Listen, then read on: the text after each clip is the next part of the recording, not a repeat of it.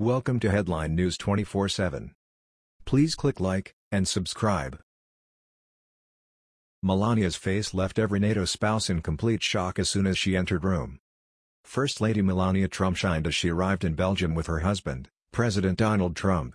Landing in the nearby Belgian capital of Brussels last night, the couple is visiting Europe for the NATO Summit in what is expected to be a confrontational encounter. President Trump is on a mission to boost spending by other NATO members. The picture of elegance as always, Melania stepped out in a stylish structured navy blue dress by designer Calvin Klein, with the skirt falling just below her knees.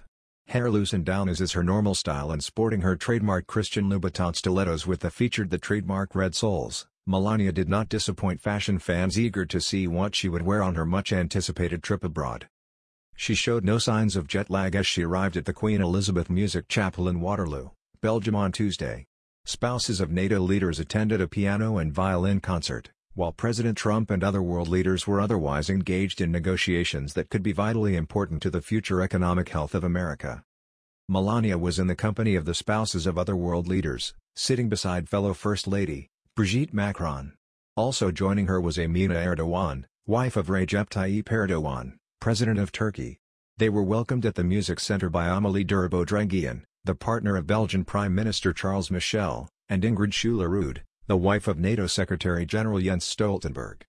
While Melania was outshining the wives of other heads of state, President Trump was out negotiating them.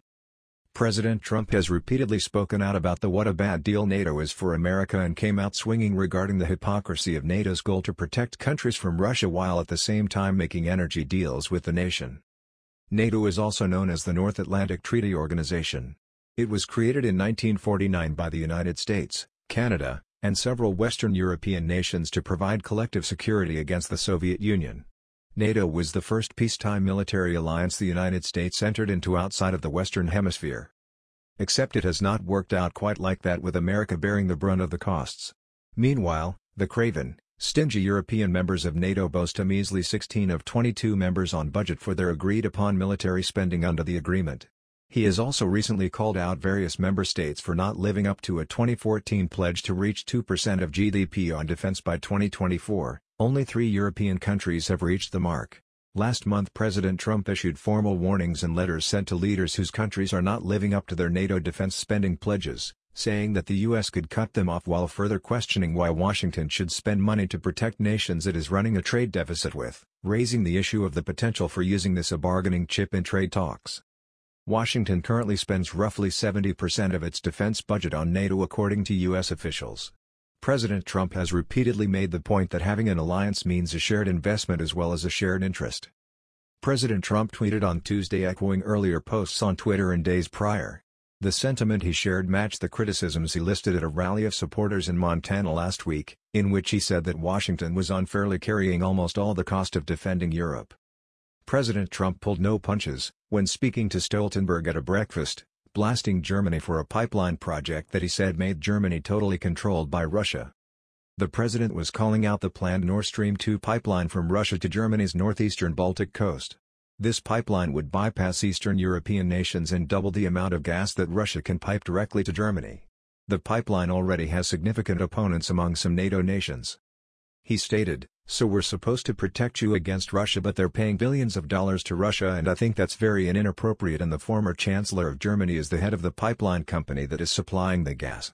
Ultimately, Germany will have almost 70% of their country controlled by Russia with natural gas. So you tell me, is that appropriate? I've been complaining about this from the time I got in."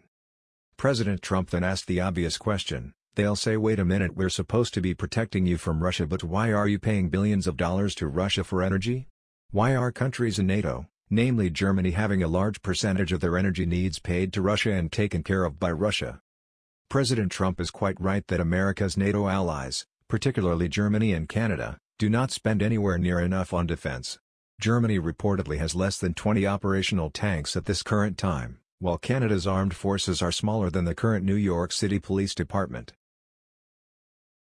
That was the news. We thought you might be interested in knowing about this. Please click like and subscribe. Thank you.